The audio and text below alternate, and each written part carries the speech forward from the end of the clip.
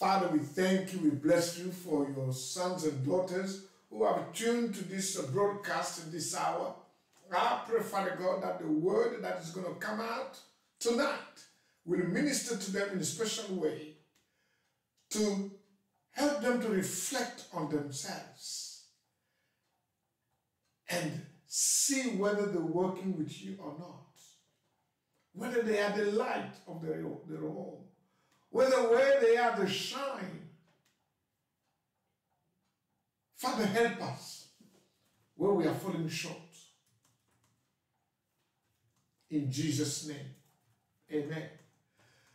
Welcome, brothers and sisters, for this broadcast this evening. I thank God for each and every one of you, and I welcome you because tonight we're going to carry on in the second part of my last teaching about be the light of your home, or you can also title it, be the shining light wherever God has placed you, wherever God has sent you, and wherever God wants you to be. Even when you have decided yourself to be there, be the shining light.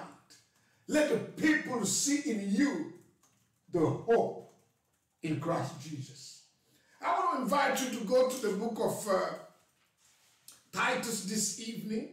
So we're going to read from the book of Titus chapter 2, which may be a long text, but it is for our own admonition. Whenever you hear admonition, it means teaching, learning. But you know me always, I ask you, let be like the brethren of Berea. They are keen to learn. They are keen to hear the word of God. And they are keen also to check, verify whether that word is in line with the mind of God. Whether that word tallies with God's word. Oh, glory be to God. Always have your Bible, your pen, and your notepad. Because what you write today will help you tomorrow. And you will always remember it. Praise the name of the Lord. So we're going to read from the second chapter of the book of Titus. And Titus is just after Timothy, second book of Timothy, then comes Titus. So it's a long text. We're going to read from verse 1 to verse 14. If you are ready, please read. But speak thou the things which become sound doctrine, that the aged man be sober, grave, temperate, sound in faith, in charity, in patience. The aged women likewise, that they be in behavior as becometh holiness, not false accusers, not given to much wine, teachers of good things, that they may teach the young women to be sober, to love their husband, to love their children, to be discreet, chaste, keepers at home, good, obedient to their own husband, that the word of God be not blasphemed. Young men likewise exhort to be sober-minded, in all, showing thyself a pattern of good works, in doctrine, showing incorruptness, gravity, and sincerity. Sound speech that cannot be condemned, that is of the contrary part may be ashamed, having no evil thing to say of you. Exhort servants to be obedient unto their own masters, and to please them well in all things, not answering again, not purloining, but showing all good fidelity. Purloining here, not to steal by taking things of small value. So that's what it means to purloining. But showing all good fidelity, but they may adorn the doctrine of God as Savior in all things. For the grace of God that bringeth salvation, that appear to all men, teaching us that denying ungodliness and worldly lust, we should live soberly, righteously, and godly in this present world, looking for the blessed hope and the glorious appearing of the great God and our Savior, Jesus Christ, who gave himself for us that he might redeem us from all iniquity and purify unto himself a peculiar people, zealous of good work. May you be zealous of good work. May you be zealous of good work. Whatever you do, may you be a producer of good work. Work that are godly. Work that are righteous. Work that appeal in a good conscience. Let not be attracted by the things of the world and carrying ungodliness in us. My brothers and sisters, as I was saying to you today, I'm going to look at the second part of be the light of your home, or be the shining light in your house, in your ministry, in your workplace, wherever God places you, wherever God take you. Let your light shine and never die. Let the people be attracted to your speech, your behavior, and your manners. Let everyone be a reporter of good seen in you. Let the people, when they listen to you, they have a desire to have your manners. That's why Titus is telling old men and old women, he's saying to the old men, the aged men, to be sober, temperate. Control your temper. Don't let the temper control you, but you control your temper. Sound in faith. Whenever you hear the sound in faith, these are people, they're not going to be moved by what they hear people saying. They're not going to be moved by what they see. They're going to be moved by the word. For example, my brothers and sisters, you're not going to be moved when they say to you that Satan is destroying people, or Satan has entered into your neighborhood, or people are still, all of them are taking drugs, or most of them are getting pregnant with the teenage pregnancy, or all of them are wild. Because you are not moved by that. For the word of God said that we wrestle not against flesh and blood. You have to know, when you see all this behavior in the neighborhood, you've got to wake up and say what the word says. You've got to check what God said. That because all this behavior are not the behavior of flesh and blood, meaning that the body, the physical body.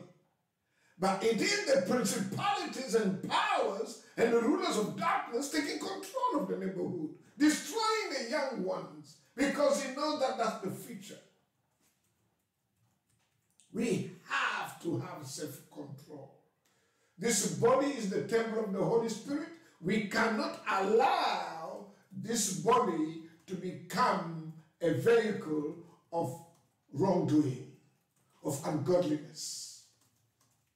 And what is quite interesting is we have to have love.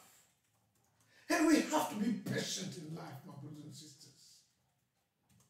Men of God, men in the body of Christ, men in the neighborhood, in our community, must be of sound doctrine, sound teaching, sound. Whenever you hear sound, it means that good reports. Let not somebody, when they look at you, they hear you, they say, oh, not this one. Because at that time, we have separated ourselves from God. And when we separate ourselves from God, we begin to live in darkness. Oh, you can tell me, oh, Pastor, I go to church every Sunday. No, not every, even the demon goes to church Sunday. Going to church Sunday is not a standard that you see God.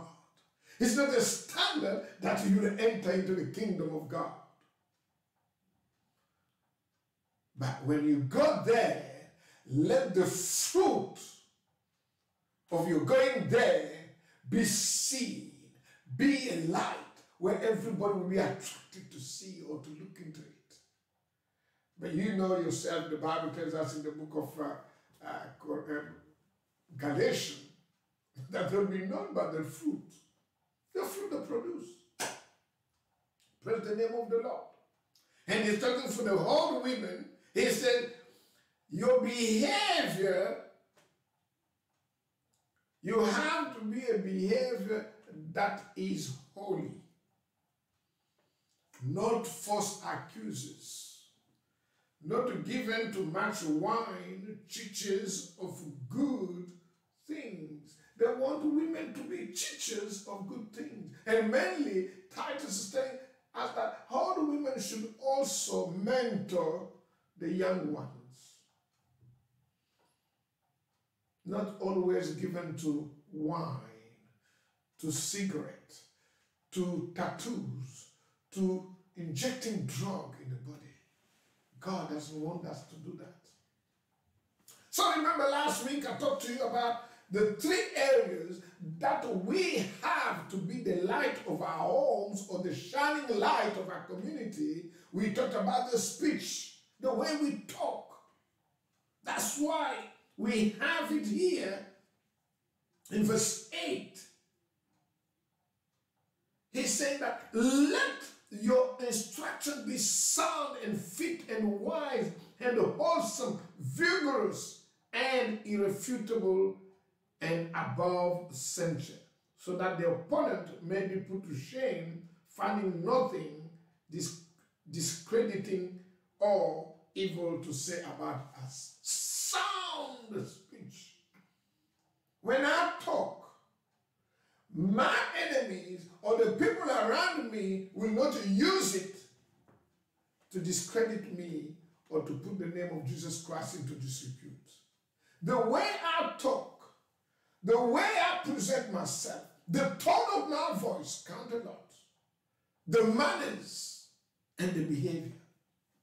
So I'm going to build on that. Number 4 from the previous teaching, or number 1 today, is our conduct. Our conduct to tune with the Word of God, that we may act consistently. My brothers and sisters, we have to be consistent and we have to be coherent. Consistent and coherent. We're not the people who change every time. We don't change like the weather. We don't change like season. I am coherent. This is what I believe, and this is what I'm committed, and this is how I'm going to stand before the Lord.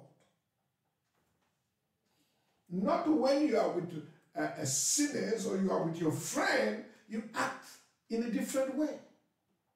But when you come where we are, you act a different way. No. You cannot be inconsistent in life. Whenever I am, wherever I am, whoever I am with, they have to know I serve the Lord Jesus Christ. I love the Lord Jesus Christ. Christ is my priority. I focus on Him. I emulate Christ wherever I am. Your conduct matters. Your conduct matters. That's why the Bible is telling us here that you have to be discreet. You have to be self-control. You have to have self-control. Keep your home safe. Keep your home the place where the Lord He's happy to come in. Let your home be the home that attracts Christ. Your home full of prayer. Your home whereby everything in there, you have the songs of the saint. You have the word of God. The way you relate to one another in your home is attractive. You cannot be in your home a bad manager and you think coming in the house of God, you're going to be a good manager. No. I'm talking mainly to you intercessors. You can't have a messy home, dirty, but you're always there in the church. What are you doing there? Your true intercessory behavior or conduct should start at home. Do you pray at home for people? Do you pray for your wife? Do you pray for your husband? Do you pray for your children? Do you set the good atmosphere in the house? Is your husband pleased to stay home? Is your wife pleased to stay home? That's going to determine your lightning nature, your shining nature. Because where you are, love is there, peace is there, patience is there, and desire. The presence of God is there. But when we are not good in our behavior, in our conduct from home, let's not deceive ourselves. We will be in the church pretenders. We will be pretending, but in fact, here, God is not in us. We want to show the world that we are of God, but in fact we are not. And that's what Christ is saying. You have me in your lips, but in your heart, I'm not there. Number 2, our rule. Our rule. It's important to have a rule, my brothers and sisters. I like when people talk about discipline. You have to self-discipline. Don't wait anyone to come and tell you what to do, when to do it, how to do it, where to do it. Be more consistent within yourself. Be more disciplined within yourself. Be hard with yourself before somebody else makes you to behave in a respectful manner. Respect yourself. Our rules rule with the authority of heaven that we may have consecratingly. We may have or we may be separated from anything else so we can focus to the giver of life, the author and the finisher of our life, the one who gave himself as a price, the ransom, so you and I can be who we are today. And it's important when we look at 1 Timothy chapter 3, when we look at 1 Timothy chapter 3, verse 7,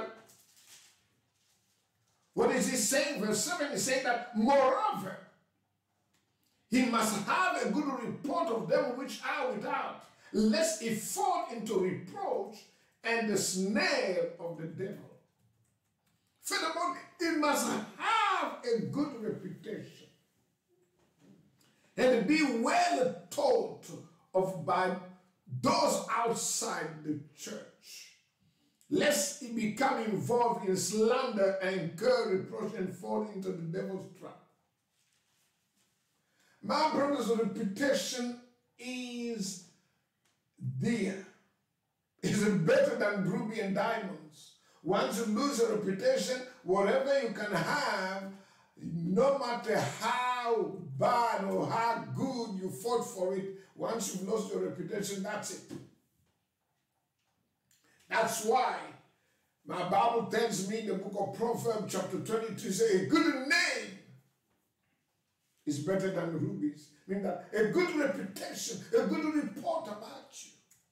Maintain that standard because it will make you the light of your home. It will make you the light of your society. It will make you the light of your ministry. Wherever you go, people will use you as an example. Say, can you see brother so and so? Remember, reputation, you can build it over life, over the time. But if you do not maintain it and be consistent and coherent, and you lose it, it's difficult to rebuild that reputation. That's why Timothy and Titus is talking, saying, be of good report.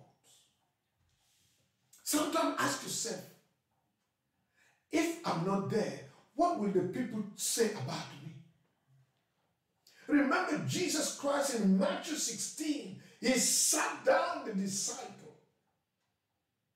He asked them, what do people say about me?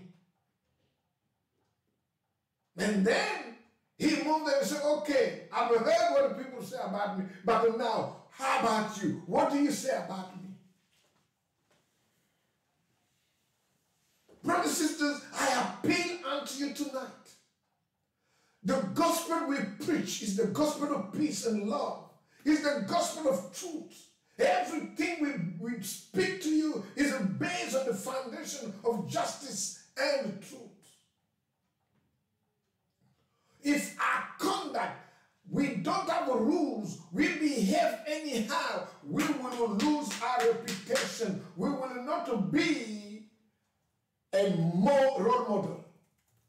Be a role model where you are.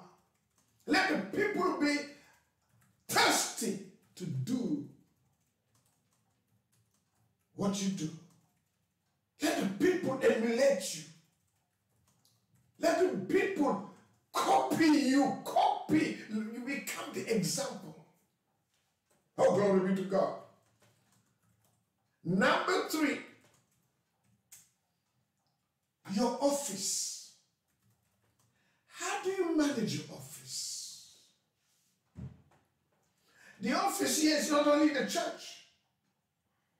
The office is also in your house, at your workplace, in various areas where you apply the function, the skills, the talent, the knowledge God has given you. Our office dominated with the beauty of faithfulness, that we may live blamelessly. Oh, glory be to God. Aspire, my sisters, aspire, my brothers, to live a life of being unblameable. Let not act the way our forefather Adam behaved. When he failed in his responsibility and authority, he shifted the blame to God and saying, the woman you gave me. God never given Adam Eve. Adam himself made that choice. God only presented Eve, paraded Eve in front of Adam. Let not be somebody where they will poke a finger and say, look at them. They talk about Jesus, but look at their behavior. They talk about Jesus, but they are pocketing people. They talk about Jesus, but they are always drunk. They talk about Jesus, they can't pay debt. They talk about Jesus, but they haven't got good time management. They're always late in their activities. They talk about Jesus, but they are not good creditors. They're always in debt, but can't pay the debt. Meanwhile, we know that the borrower is the servant of the lender, but we still do that.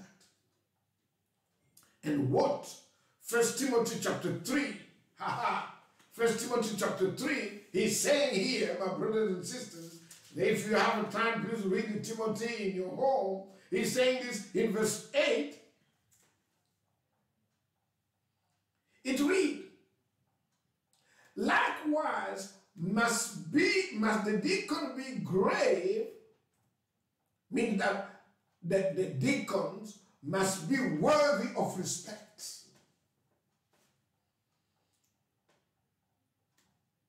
Not double-tongued. You know double-tongued? Means that he has double language. 1 minute he says yes, the next minute he says no. 1 minute he says, oh yeah, I'll do it, but the next minute he's not there. Or he said, I'll be there, count on me. And then you come to the day of the appointment, they are not there. Or they say, oh, I never miss my rendezvous. But you check on them. They are just cheap talkers. And they never commit themselves in what they say. Number 9. Or one of the things also, the Apostle Paul is talking to Timothy saying, don't be greedy of a filthy lucre. Don't be given too much wine. Holding the mystery of the faith in a pure conscience. And let those also first be proved. Let them use the office of a deacon be found blameless. If you're going to be a deacon, if you're going to be an intercessor, if you're going to be the choir leader, if you're going to be the altar worker, if you're going to be an usher, if you're going to be the Sunday teacher or the Sunday school supervisor, or you're going to be a prayer leader in the house of God, I appeal to you in the name of our Lord Jesus Christ, let it be blameless. And when we are blameless, we will be able to fulfill the office. The last thing I leave with you, my time is gone, is our relationship. Our relationship in life must be adjusted with the direction of the Holy Spirit. That we make sure we have received the Spirit fully. I'm going to run very quickly before we close so we know it. If you go to Colossians chapter 3, verse 17. Colossians chapter 3, verse 17. I'll read only that chapter before I close. Verse 17, he said, and whatsoever ye do in word or deed, do all in the name of the Lord Jesus Christ, giving thanks to God and the Father by him. Oh, glory be to God. I love that. My sisters, my brothers, those of you watching me from wherever you are, whenever a task has been given to you, a piece of work has been given to you, or a project you have to fulfill, do it consciously with all your heart as you do it unto the Lord. Don't say that, don't think that you're doing it for men. No. If I ask you to do something, do it as you do it unto the Lord. Don't do it because I've asked you. No. Because at the end of the day, we're going to give an account for it. Remember in Ecclesiastes chapter 12, it's very clear. Let me read it for you so I can close with Ecclesiastes. If you find it, please say amen from where you are. I just want to read this before I close. I know my time is gone, but bear with me in a minute. I'm going to find it. The last chapter of Ecclesiastes. Very clear.